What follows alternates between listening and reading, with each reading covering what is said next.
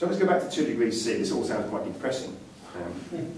So is it still a viable goal? I still think it is. Yeah, I said there's an outside chance of 2 degrees C, and if we're prepared to reduce our energy demand very significantly, then yes, I think it is.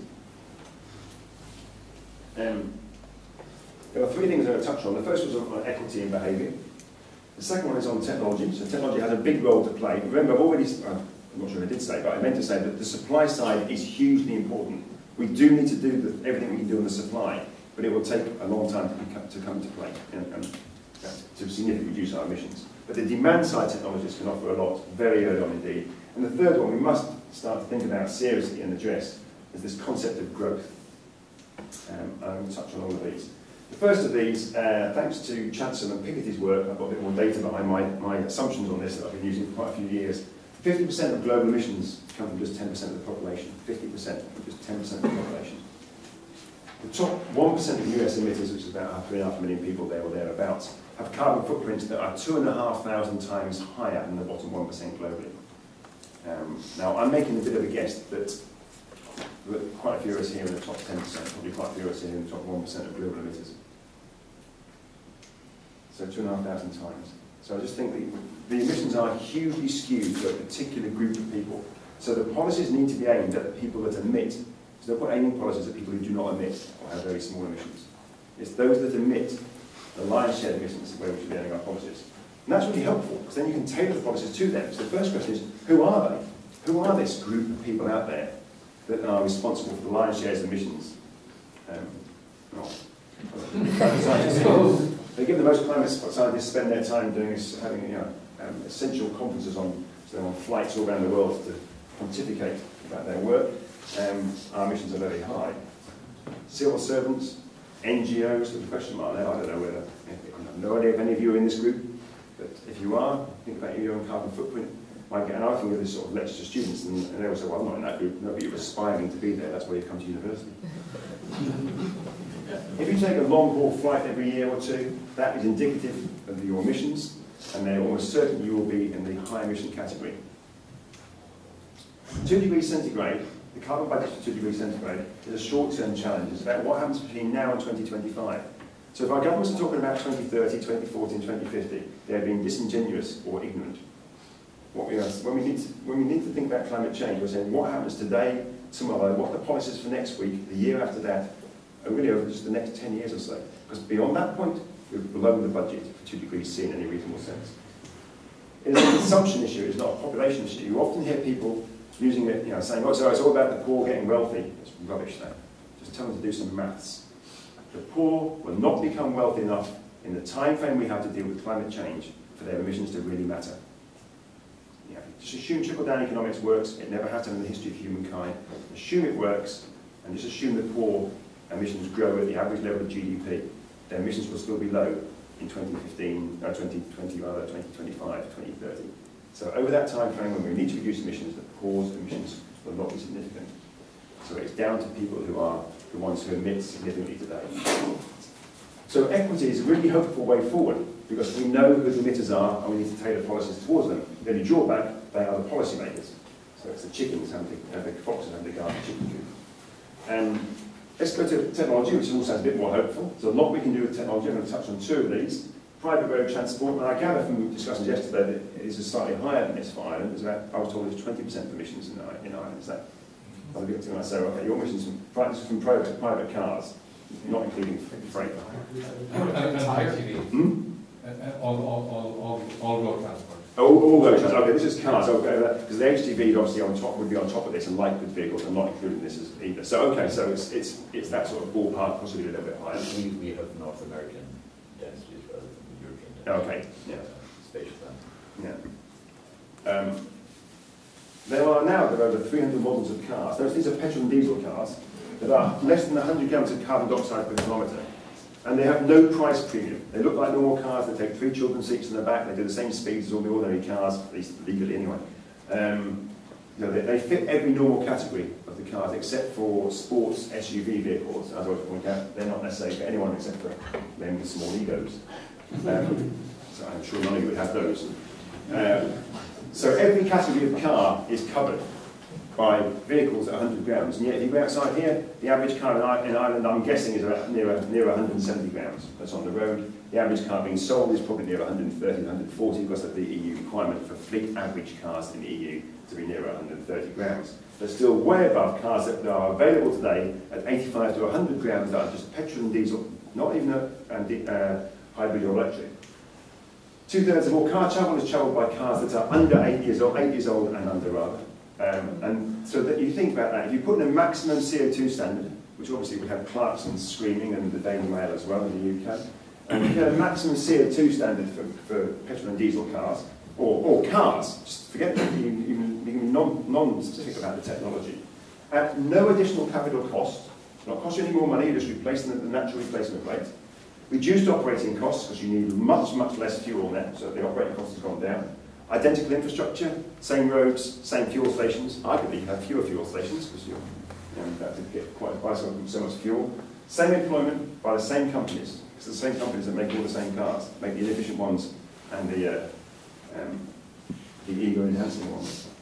So you put all of that together, you have about a 50 to 70% reduction from this supposedly intractable sector in about 10 years at no cost, with no new technology required.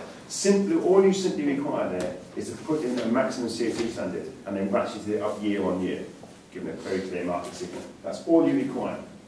And we're not even bothered, not even prepared to do that. That shows how much, again, we care about climate change. Refrigerators are the same, I'm not going to go through in detail, but an A++ refrigerator for the same size uses about 80% less energy than an A-rated refrigerator. So if you phase out all the A ones, and of course many of us in our homes will probably have worse than A, at the normal replacement rate, there or thereabouts, you're looking at sort of like a 40 to 60% reduction in emissions, again, in about 10 years.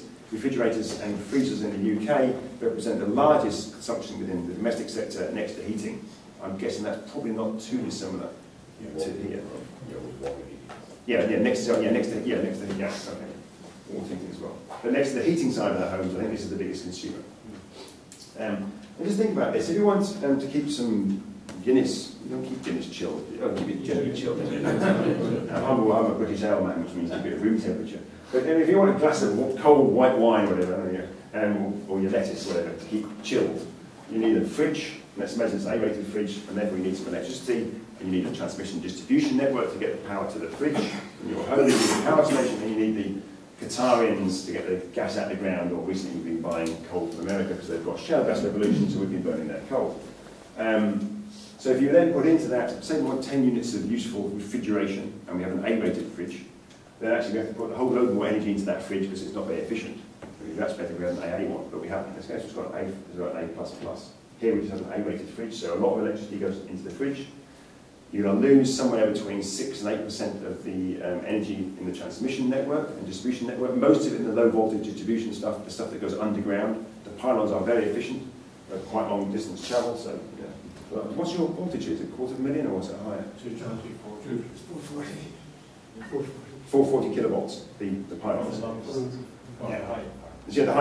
pylons will get 440. Okay, so they'll be low loss then. Pretty low loss. So it's the distribution network in cities and towns that makes a big difference. The stuff that's underground and low voltage. Power stations are constrained by thermodynamics, despite the fact some politicians seem to forget this. I won't say who it was, but one of the UK politicians once said about jet engines, it was a very senior politician, said that one day the engineers were about to make jet engines 100% efficient. Now, I'm sure he was really good on Shakespeare plays and Greek, but didn't know anything about physics or the second law of thermodynamics. 100% efficient jet engine.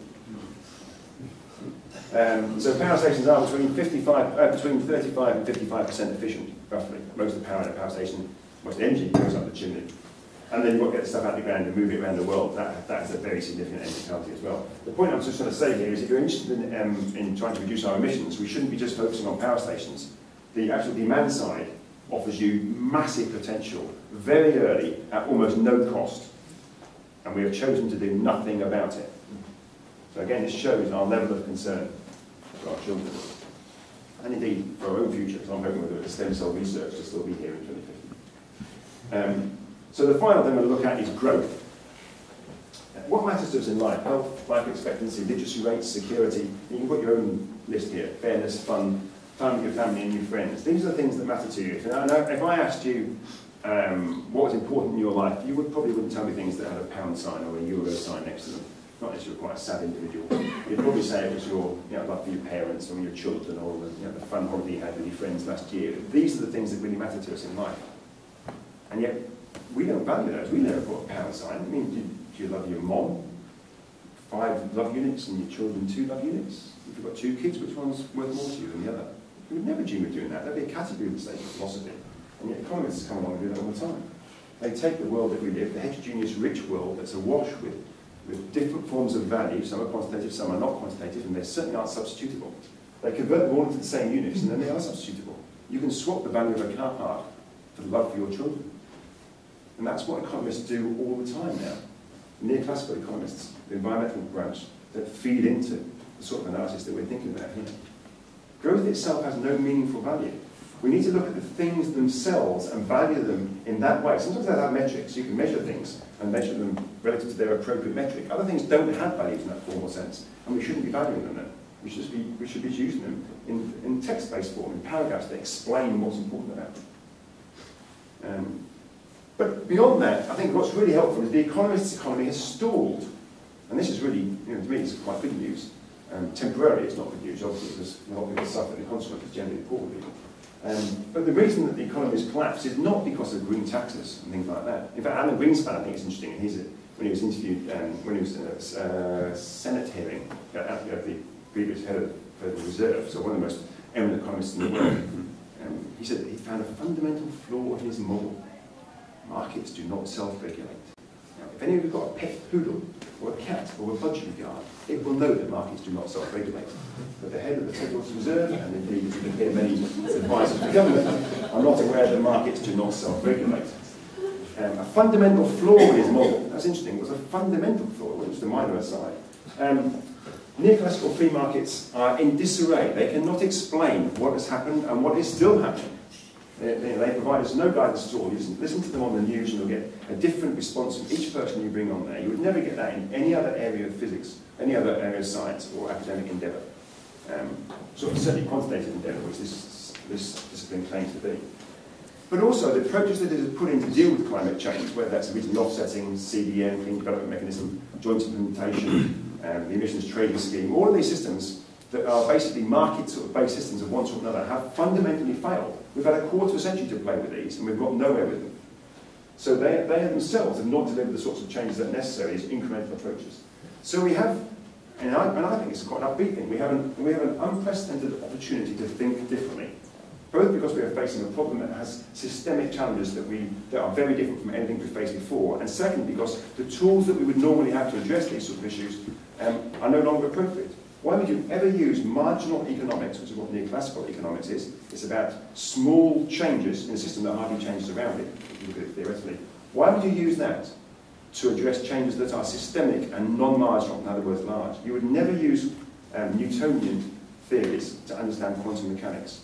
So why is it we think we can use marginal economics to understand non-marginal changes in society? It was completely inappropriate to be applying it, and yet we apply it in every government department in most of the industrialised parts of the world.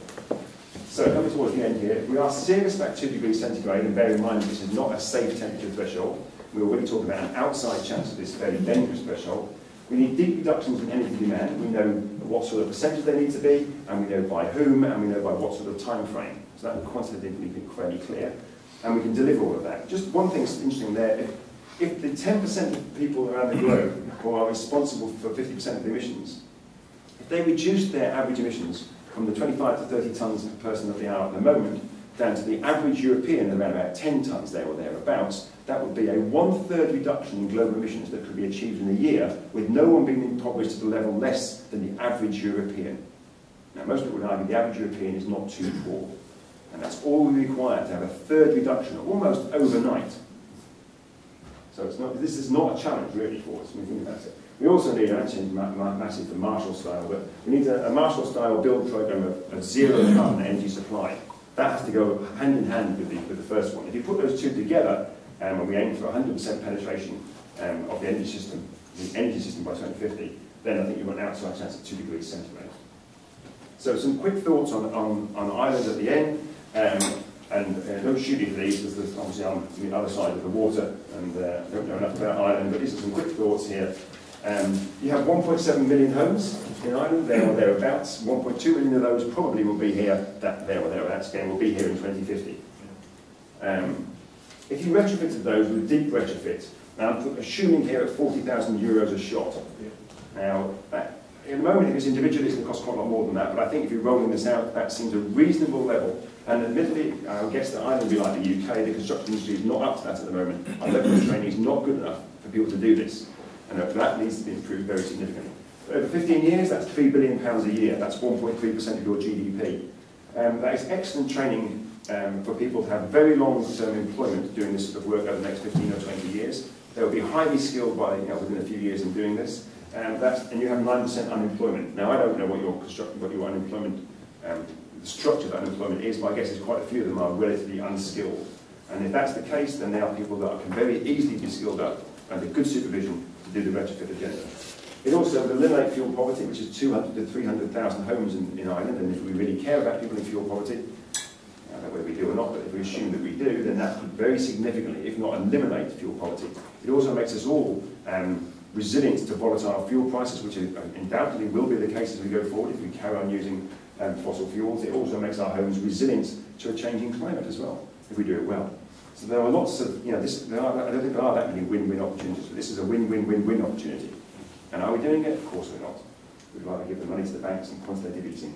It's interesting in the UK, the quantitative easing in the UK was 375 billion. You could have retrofitted the housing stock in the UK that will be here in 2050 for 200 billion, and you could have still given the Chancellor 175 billion to squander amongst his banking friends. So you could have actually managed to achieve very significant levels of retrofit and put the money back into the economy as part of a sort of a greening QE, but we chose not to go down that route. Maximum CO2 standard for all electrification, for all cars, and a huge electrification program. Because if you're going to deal with climate change, you have to electrify much of the energy system. Because the only vectors, energy vectors outside of electricity that are low carbon, that I can really think of as viable here, are biomass and biofuel, and they have to be grown sustainably, and they're not always low carbon, but they can be, and hydrogen. And hydrogen generally is produced through electrification, possibly through electrolysis, possibly through thermal decomposition and stuff. Efficiency standards on all appliances borrow the top runner approach from Japan, which has been very successful, requiring under a series of appliances for the new average to be the same as the best that was available before, and you continually update that. That has been very successful in Japan, and of course you could start that with government procurement in Ireland, which I don't know how large that is, but I guess that's a reasonable size. If you put all of that together, I think you could power down the demand system by 40 to 70% without radically changing the quality of life of people living within our society. That doesn't mean to say that the few of us at the top of the income, I won't say top in terms of our society, but in terms of our income, we will see significant changes in how we have to live our lives, and we will no doubt just, think of those ourselves as being detrimental to us. But for the majority of people in our society, this could be delivered without huge changes to the quality of life. But for people like me, and probably most of us here, we would see very significant changes as to how we have to live our lives, at least until we have low carbon supply in place. As I said before, a major electrification program, heating, perhaps in the rural environments here, you could be looking at ground source heat pumps. In the rural environments in the cities, maybe looking at district heating, combined heat and power schemes, possibly air source heat pumps. Also electrifying transport. I gather you've already got a fairly good network of charging sites around Ireland, but you only have about 1,000 cars doing it, which is, you've got one and not the other, seems a bit foolish, so you need to find some way of rolling that out. You can't overplay smart grids, but smart grids, and I don't mean meters on the kitchen that tell us how much energy they're just less dumb meters, less dumb grids. Proper smart grids where the supplier communicates directly with the refrigerator, with the washing machine, and the dishwasher if you have one. Intelligent metering and community energy, all these are things that we should be pursuing. And the early phase out of your 3 peak stations, which are 300 megawatts there or thereabouts, I think, for the 3 peak stations. You have a wealthy nation with huge renewable potential. Now, that should be brought into play. And I'm saying this because I can make the same argument except for Pete for the UK as well, and indeed for Norway.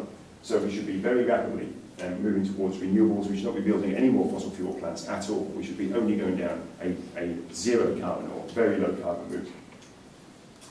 Solar panels on roofs, I'm just extending this in the UK, assuming your weather patterns or your irradiance is very similar to that in the UK, which is possibly a little bit different. Is it slightly better? Well, there you go. That's really interesting. That's a tourist attraction. No. Ireland, renowned for its dry weather and sunny. Less cloud cover. Has it got less cloud cover? Or rain. Actually, it has to be very sunny since we're doing it. On the East Coast. Yeah. The West Coast is different. Oh, is it? Oh, that's all right then. Great. That's really good. Right. It's still warm, I think. Yeah. There's the Wye Valley. Without the wind. Right then. So solar panels on southwest facing roofs. If you did that to all your domestic properties, I'm extrapolating this from the UK's Department of Energy and Climate Change and Energy Pathway tool, which is a really good tool to play with. Maybe you've got something similar in Ireland. That would give you about a third of electricity demand in Ireland would be met by solar panels. Okay, you've got intermittency issues with that, but you can say very reliably what that will be year on year and what the cost will be. You can't do that for fossil fuels. You've no idea what the cost of gas will be next year. But you know what the cost of sunlight will be next year. And you've got huge potential because although you don't have very many clouds, occasionally you have clouds, occasionally they release some moisture into the atmosphere, otherwise it must be painted everything green because it looks like a nice green country. So you still have night. You still have night. Yeah, still have night. It rains then as well. So you mentioned this biomass and biogas. I think you could be growing a lot of biomass and biomass within Ireland.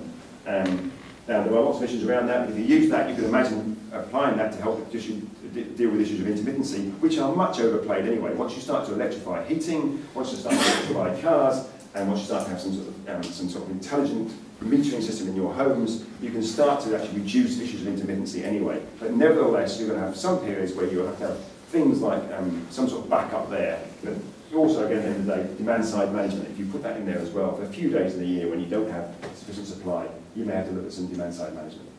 And having come over here by ferry, which is a fairly polluting form of transport in terms of the one you've got at the moment, could you think about ferries that were fueled by something different? And there's already work being done. There's Danes already are running hybrid ferries over there, so there's lots of things you can do there. And some touches on policy. One of the things we need to do is stop rebound effect, particularly in efficiency, where people just spend the money on additional flights or some more goods. So in the UK, for instance, we've seen a significant improvement in the efficiency of lighting, and yet lighting today has the same number of consumes still 17 terawatt hours that it did do 10 or 15 years ago. No change, because we now just heat the house. We just light outside our house. We have more lights in our home. You go into our kitchen, it's full of light sockets all over the kitchen. You know, 10 halogens rather than having one light in the middle that we used to always have. So we don't generally save energy when we're more efficient. We just generally spend it somewhere else.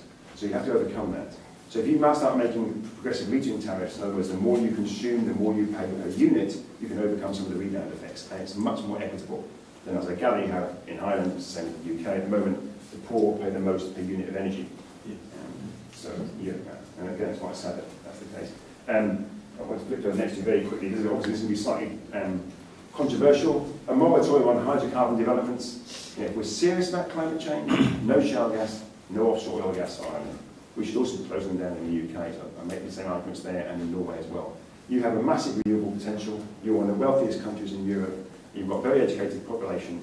If we're serious about climate change, we are the countries that should be the exemplars. We should be leading by example, demonstrating what is necessary for Paris, rather than finding every excuse under the sun to do nothing. We said a moratorium on airport expansion, and I haven't touched here agriculture, as you'll notice. 33% of your emissions from agriculture. My understanding is there are many, many things you could do to significantly reduce emissions from agriculture. And to be blunt, if you don't want to renege on Paris, you're going to have to do a lot about your agriculture as well. Not just here, but obviously other parts of the world as well. So agricultural emissions will have to be very seriously reduced if we are serious about our Paris Agreement. And I put in there finally a personal carbon allowance. I'm not saying we have to think about that as an approach, but it's one way you can motivate, or we think we can motivate and engage wider citizenship engagement in these issues. Some people think it's fairer, and it's much better than a carbon tax for driving innovation, because it requires the wealthy to drive the innovation process, which is what they normally do, as a carbon tax allows them to buy their way out of it. So that with a carbon allowance, you cannot buy your way out of a certain proportion of your emissions. So I think, I'm going to finish off. I had a criticism recently about this, as I was finished off with this as too upbeat. And actually, I was thinking, that's interesting, so I must have rethink this. I've been using this quote for years without paying any royalties. In fact, one of my colleagues at work, for my 50th, got a breadboard for me with this etched into the breadboard, because I sort of always use it. At every level, the greatest obstacle to transforming the world is that we lack the clarity and imagination to conceive that it could be different.